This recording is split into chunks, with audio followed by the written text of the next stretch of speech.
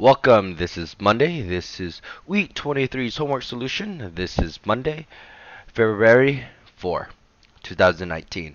Alright, the instructions here ask us to write the product using exponents. Alright, so number 3, we have 3 times 3 times 3 times 3.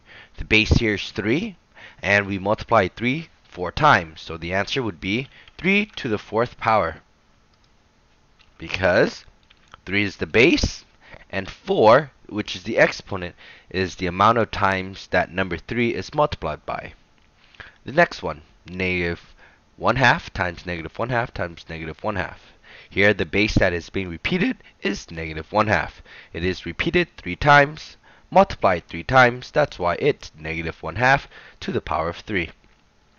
7. We have pi times pi times pi times x times x times x times x. We have two different bases here. The first base here is pi. Pi is multiplied how many times here? 3. And x is multiplied 4 times. So it is pi to the power 3 because it's multiplied 3 times for pi. And x is multiplied 4 times. So it is x to the 4th power. So you would say this pi to the 3rd times x to the 4. Number 9.